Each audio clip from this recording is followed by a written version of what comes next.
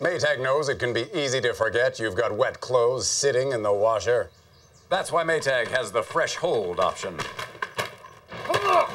It keeps clothes tumbly fresh in the washer for up to 12 hours. So the loads you forget will be ready when you remember. Uh-oh. Maytag Appliances, now available at more furniture in Ephrata. It's summertime, which means it's Riverdogs season. The Riverdogs are a baseball program for 16 to 18-year-old boys who are serious about their baseball careers.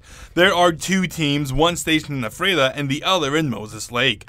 Coach Randy Boroff explained what the Riverdogs were about and the success they've seen.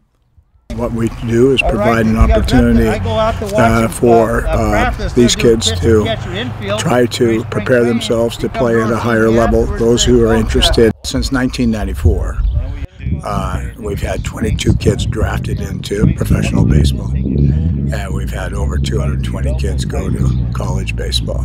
The season is still young, with both teams getting into the swing of things. Boroff expects the team to be up to speed before too long.